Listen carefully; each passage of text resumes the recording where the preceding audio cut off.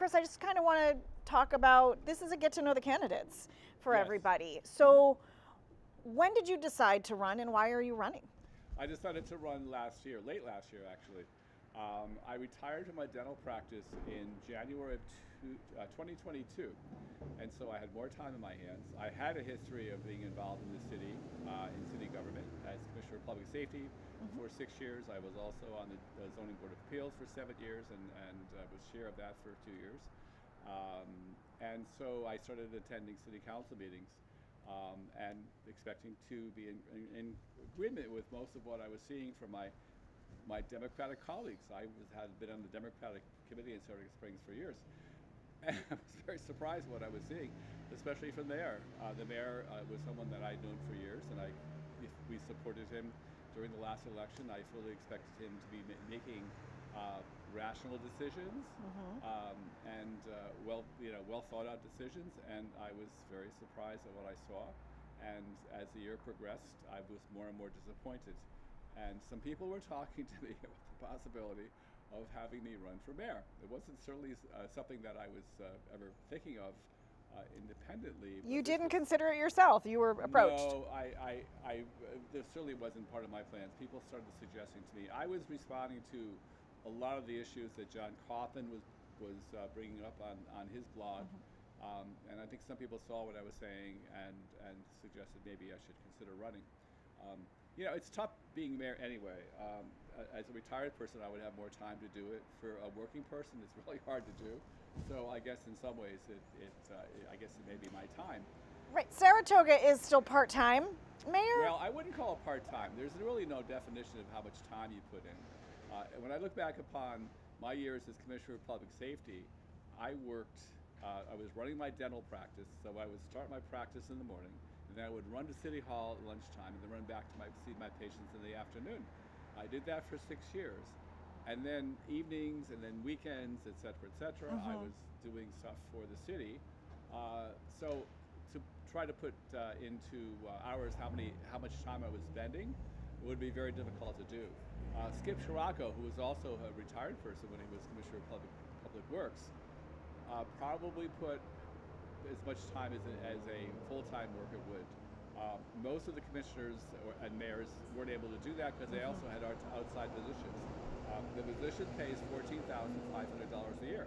So if you're raising a family, you can't do that. That's the commissioner. The commissioner and the mayor get $14,000. It's all equal. The commissioner's form of government, everybody gets the same pay. So we all get $14,500 a year at this point in time.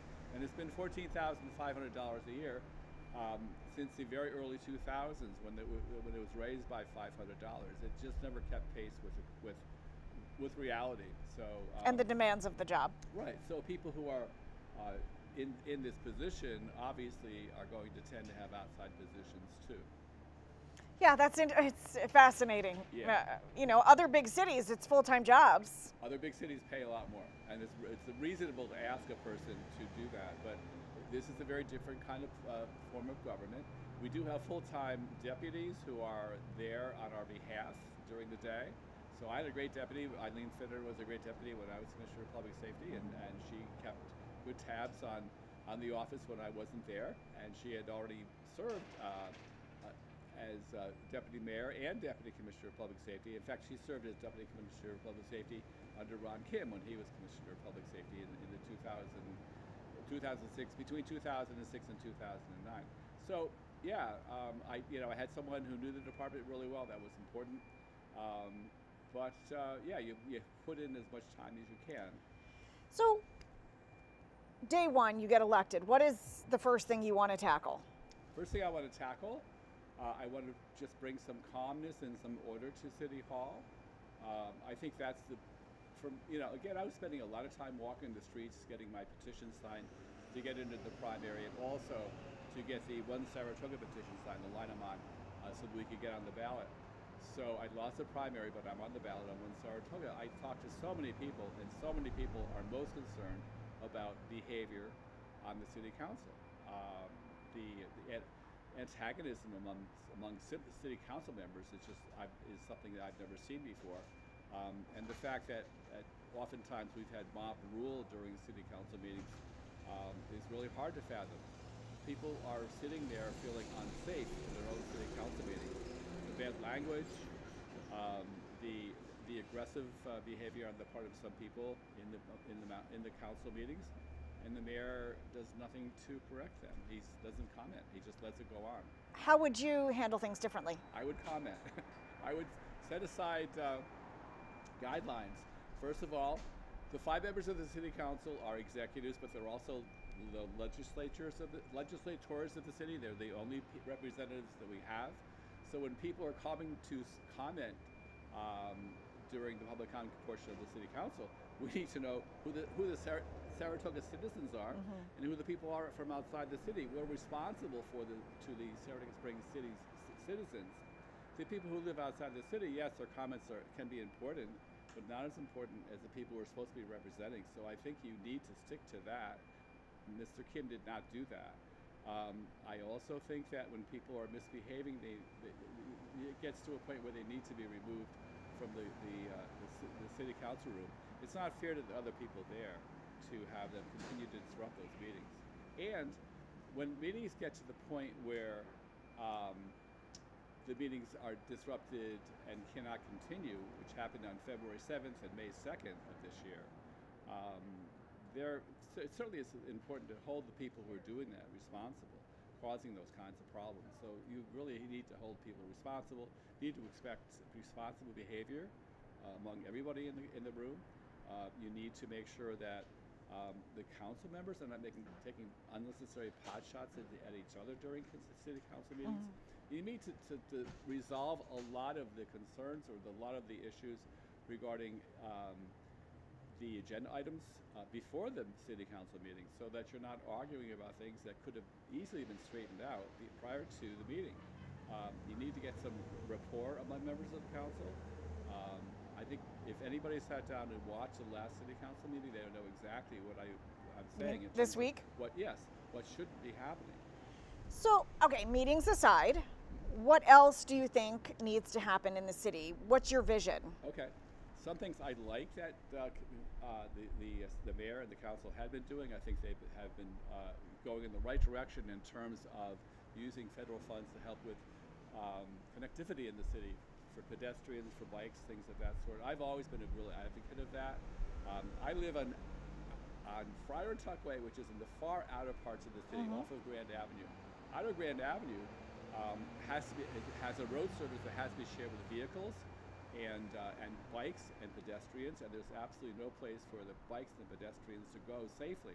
And I've talked about it for years, and when I was on the council, I said, as soon as we finish the Geyser Road Trail, which is a great thing we did, the Geyser Road Trail really improved not only safety, but quality of life for people living in Geyser Crest and some of the other neighborhoods off of Geyser Road. They have full bike and pedestrian access He likes you. now, to the rest of the city.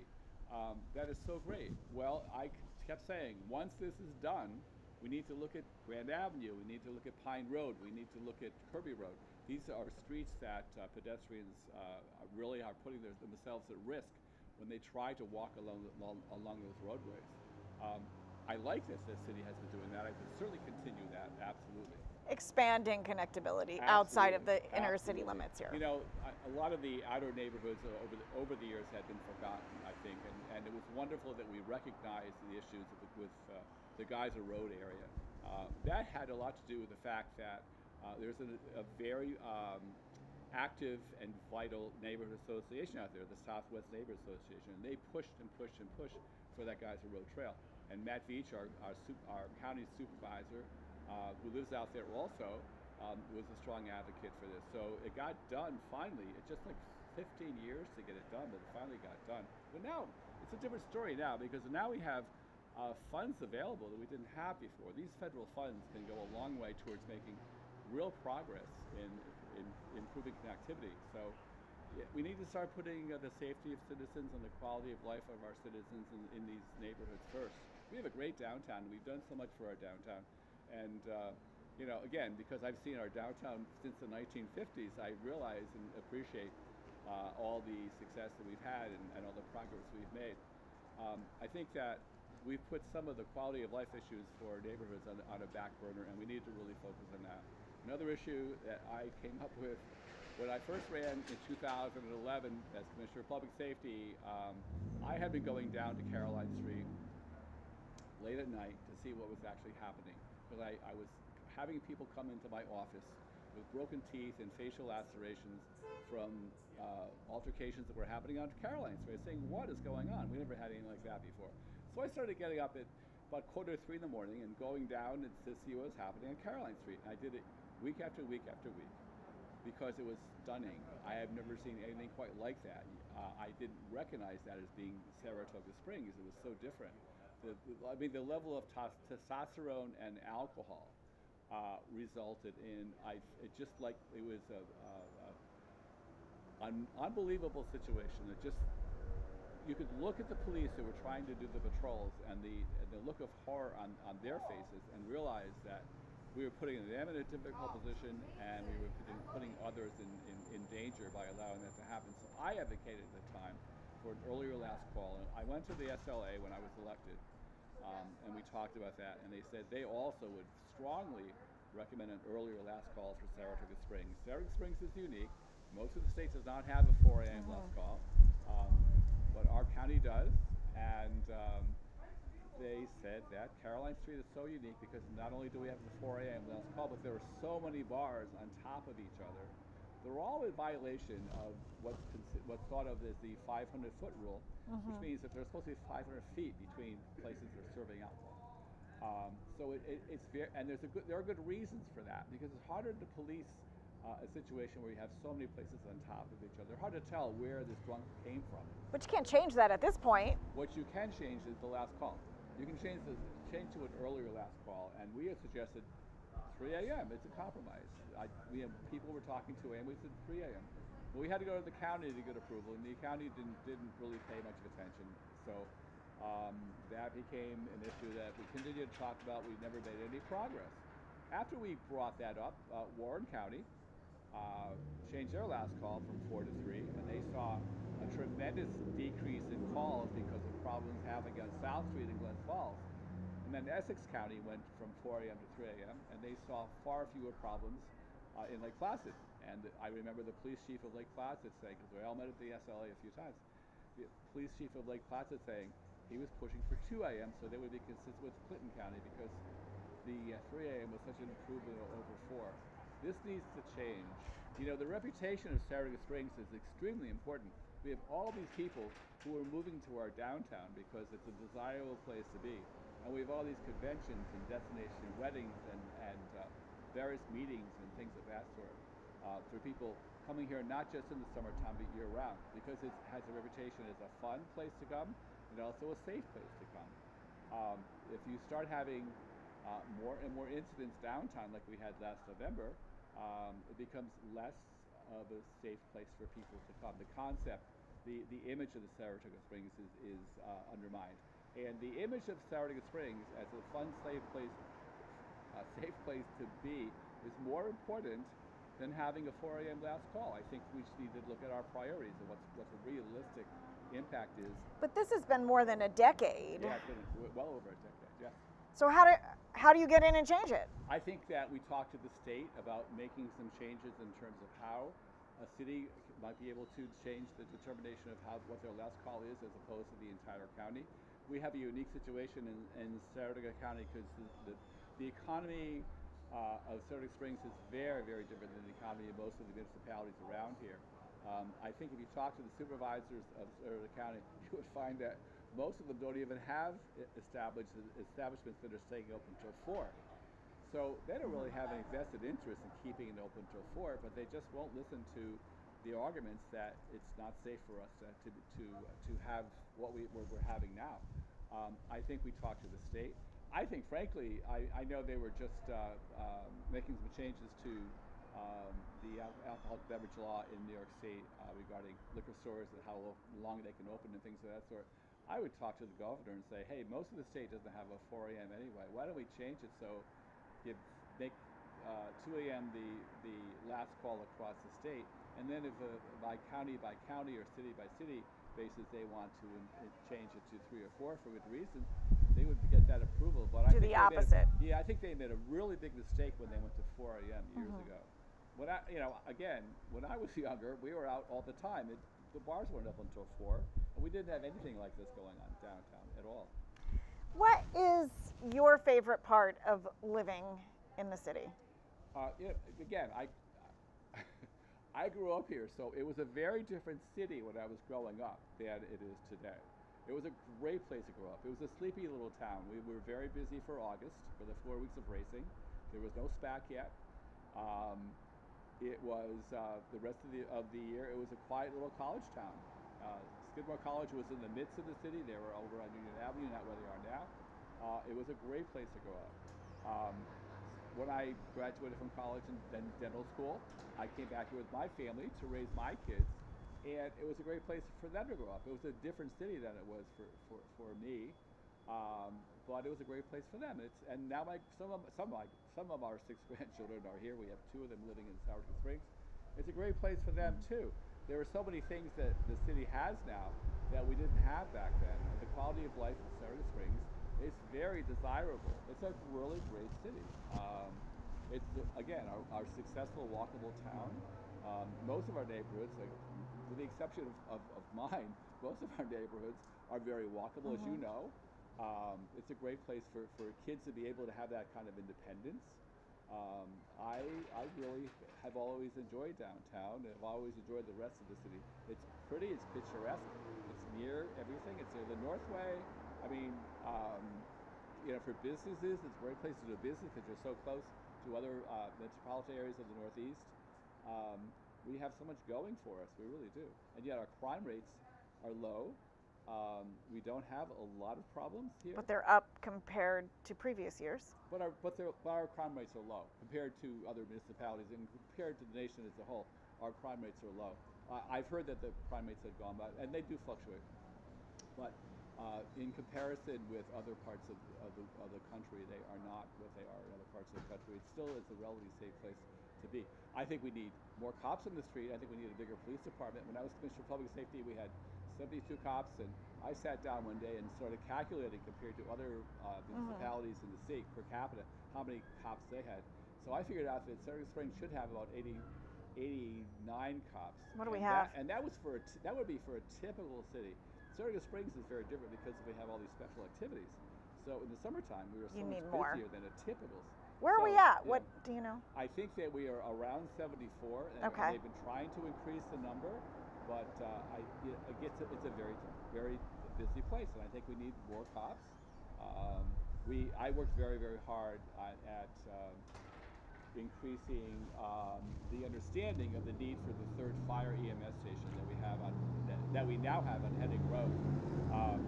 When I first came into office, the fire chief sat down with me and said, this is not okay. We have parts of the city that are not being served, and a group of people from the Eastern Plateau came to me and said the same thing.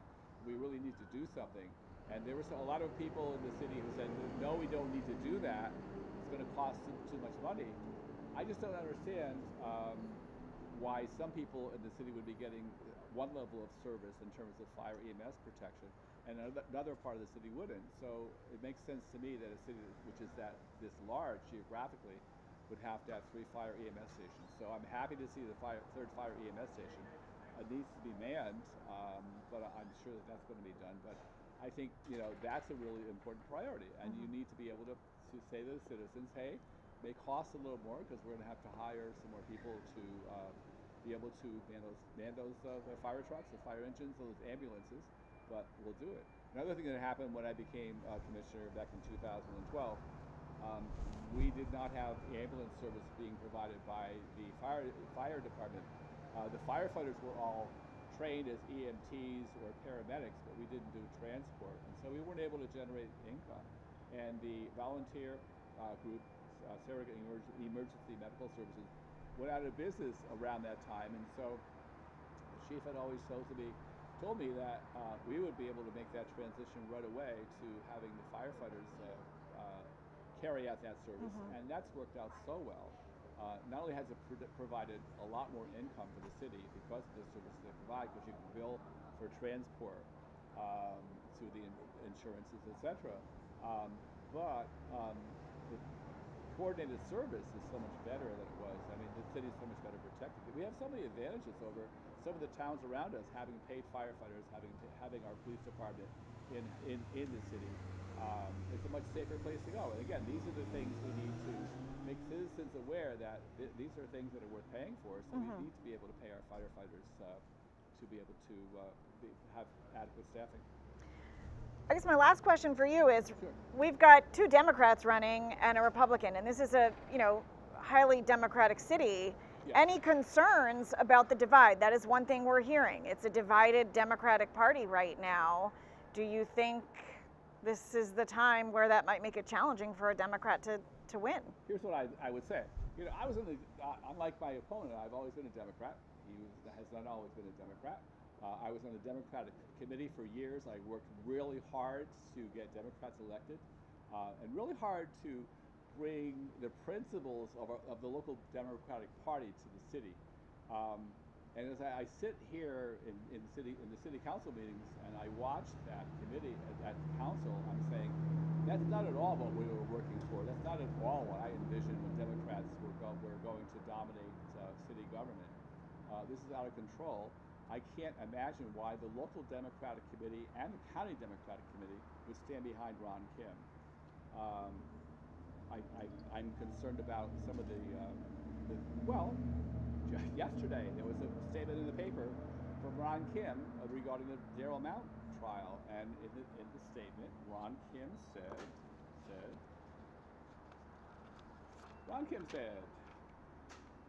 it's always been my view that because of the failure to conduct any investigation into the death of Darrell Mountain, a jury trial was the only way for a final decision to be made. Well, there was most certainly a full investigation into Darrell Mountain, into that incident. As I said the other night at the city council meeting, I said that's a lie, because that was released on Tuesday. That's a lie. That isn't true. It was most definitely a full investigation. The travelers insurance would never have become involved in defending the city had there not been a full investigation. And that Marilyn Rivers, our risk and safety manager, who the mayor decided, for reasons I don't understand, to undermine and eventually left the city, would never have allowed travelers to get involved if there hadn't been a full investigation into the incident. That's not true. And to say things like that, and to say, the number of times that he has said things that are not true, the number of times he has said things that seem aggressive, the number of times he's lost his temper politically, publicly, et cetera, et cetera. I don't understand why Democrats would be supporting him at all. So I'm the only person that's running who's always been a Democrat. I'm the only person who's running who's spent years on the Democratic committee to try to bring some sort of balance to city government, because at one point in time the Democrats had very little role in city government. I should be the person that they should be supporting. I guess anything else you think is important to share? All important. I mean, there's also the travelers insurance issue that we found out about. If you look back at John Coffin's blog, you'll see that a lot of us in 2022 were suggesting that travelers was not going to be very thrilled with the way Ron Kim was treating them last year, and that he was certainly jeopardizing that relationship, which had been so successful for so long. We had a very successful relationship with travelers. The combination of the liability insurance that they were providing, and Marilyn Rivers, the risk and safety officer, who was so good at coordinating with them and saving the city many, many thousands of dollars from situations where otherwise there might have been lawsuits against the city. It just made no sense whatsoever to jeopardize that relationship and to undermine Marilyn Rivers. Again, one of the reasons I was running, and one of the reasons I was so dismayed at Ron Kim, was because he seemed to have it in for Marilyn Rivers as soon as he got into office. It made no sense at all. There's another issue. There are a lot of issues. I have a lot of issues. And you're ready to come in and fix them? Yeah, I'm ready to bring some peace and tranquility and logic to city council meetings. I'm ready to do the best I can to develop positive relationships with all four other members of the council, so that we work together. I also, when I was public safety commissioner, we had done a number of public forums, so people could come in to talk to us, the police chief, the fire chief, code enforcement, etc., about any concerns they had, and we would tell them where we were and what was going on with our departments, and there was a great give and take, because you can't really do that during a city council meeting, and we did that a number of times each year. And I would definitely bring that type of effort to the mayor's department, because we don't hear enough from our citizens. There are so many things that citizens, I think, feel frustration over, because they feel like they're not being heard.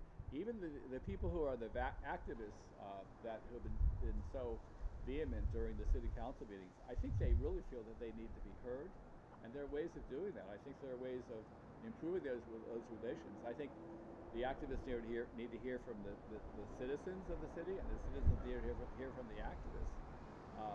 But I was extremely upset and very dismayed by the restorative justice resolution that Ron Kim brought forth. I think the restorative justice resolution was sensible and made sense, and I agree with it.